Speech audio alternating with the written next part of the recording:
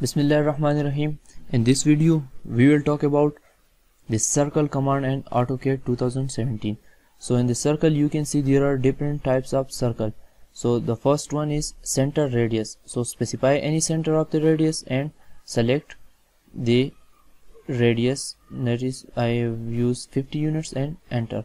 Now you can see a circle of 50 radius and 100 diameter is being drawn. You can check the circle by dimension inclined DAL, and you can see now that the radius is 50 unit. This is how we can draw a circle of the specific radius from a specific center. So there is another option, that is center diameter. So we can draw a circle of specific diameter from a specific center. So from the same center I have drawn a circle of radius 200, diameter that is 100, radius double of the first circle. Now there is another point, that is 2 points. So now I will specify 2 points and a circle will form between these 2 points, that is the circle will touch those 2 points.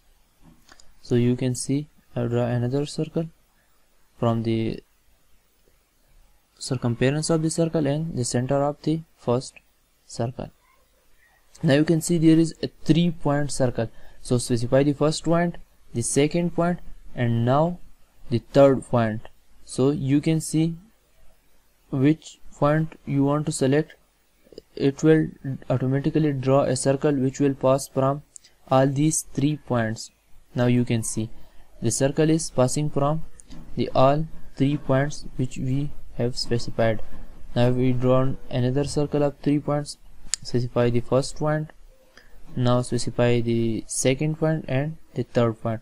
You can see this circle also passed from these 3 points which we specified. Now there is another option, that is tangent, and radius. So in this option, first of all we have to draw another circles through which we can draw this option. So now you can see there is tangent, radius option. So specify the first tangent, the second tangent, and now the radius from any center. So specify any center, use again this tangent, radius circle.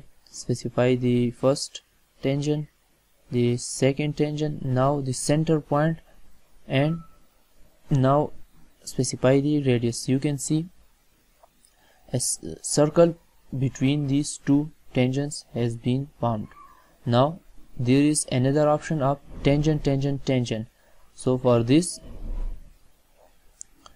we can use 3 circles, that is this circle and the 2 another circle. So first select tangent option, and now select the first tangent, the second tangent, and the last one. So you can see a circle is formed between these 3 tangents.